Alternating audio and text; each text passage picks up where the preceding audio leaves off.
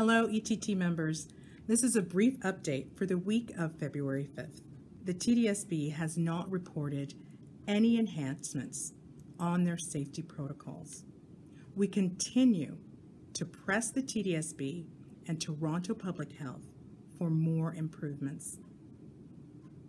We are in the process of requesting information from the board for them to disclose where they're spending the money that is specifically designated to combat COVID-19. We want them to be held accountable. We want the safest conditions for you. Our priority is upholding and enforcing our collective agreement. We've been meeting with the board to ensure that this upcoming pivot process is in alignment with the provisions in our collective agreement, especially around seniority and the consultation process in the event that your assignment is changed. We've been receiving some anecdotal reports from principals getting ahead of themselves in the staffing process. The board states that no direction has been given to administrators regarding staffing by employee services.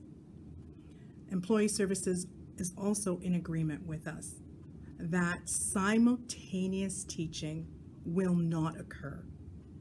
This means there will be no face-to-face teaching at the same time that you are teaching remotely.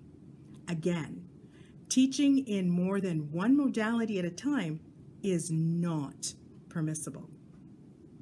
There may be instances, however, specifically for prep teachers assigned to a school where they would be required to teach a class face-to-face and teach another class remotely.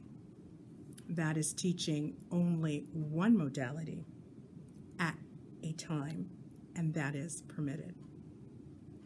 Also be reminded that on Monday, February the 8th at 5 p.m., ETFO will be hosting the town hall. Be sure to participate.